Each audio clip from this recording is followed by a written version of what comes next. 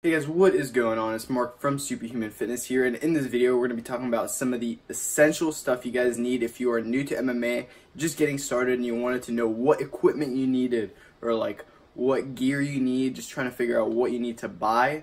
This video is for you. Now before we do get into this video, I actually want to tell you guys a funny story, alright? So for you guys that don't know, if you're new here, I used to work at UFC gym like a couple months ago, okay? At the end of every work day, I would go and I train with some of the coaches, right? We'd have like sparring days and we'd have like days we'd hit the bag, we'd have days we did pad work, jiu-jitsu, you know, just like regular training, right? And this one day I'm there and it's supposed to be our rest day. And one of my friends, his name's Noah, so Noah, if you're watching this, love you, bro. So we're there, and I finished working, right, and I'm about to go to Whole Foods, because Whole Foods is right across the street, and I want to go and get some food. I closed the register and everything. My boy Noah's like, yo, do you want to spar? And I'm like, crap, well, I didn't really bring any gear, but like, why not? At the gym, we have like extra stuff, so I took an extra headgear, I took some shin guards, and I took some gloves, right? I decided we could do MMA since I had everything on, you know, what I thought was everything, and we're sparring, and so I'm throwing a roundhouse kick, if you know what a roundhouse kick is. He counters with a back kick, right? And this counter is placed right in between my legs, you know what I'm saying? And I go flying backwards, and I'm on the ground in a ball for like a good 5 minutes, and I was like, yeah, I didn't have everything that I thought I had. I forgot my cup. That's why I decided to make this video for you guys that are out there that are new to fighting sports in general, and just want to know what gear you should bring, what gear you should get in general. That being said, you need a cup.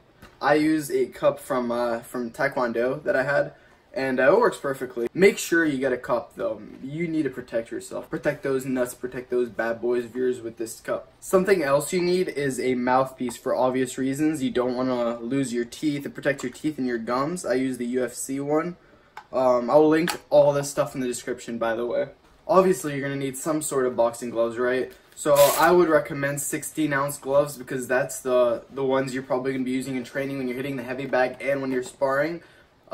Professionals use lighter ones. In professional boxing, they use 10 ounces. With these gloves, they protect your wrist, actually. So some people think it protects the other person's face. It does, obviously, but it protects your wrists mainly. Your wrists, bones right here, all of these bones, they're not meant to be hitting somebody's face, a hard object. It's meant to be writing, drawing, gentle stuff. It's not meant to be hitting stuff. So the gloves protect your wrists and your hands from shattering, basically. Now, something else I would recommend are hand wraps. Hand wraps are super important. You put these wraps on under your gloves, and that just makes sure your wrist doesn't move around when you're hitting the bag. So if you're hitting without hand wraps, normally your wrist could still bend around. The gloves do help, but sometimes the gloves aren't enough. So you put on the hand wraps, and it's just that extra layer of protection to keep your wrist straight from moving. I have videos on that, by the way. One more thing you guys are going to need are shin guards. These are super important when you're doing Muay Thai, for example. It keeps the other person from dying from your kicks, and it keeps your shins from snapping in half. So they're super important. Now you guys might be like, how am I going to be able to carry this all in the gym? Well, you guys are going to need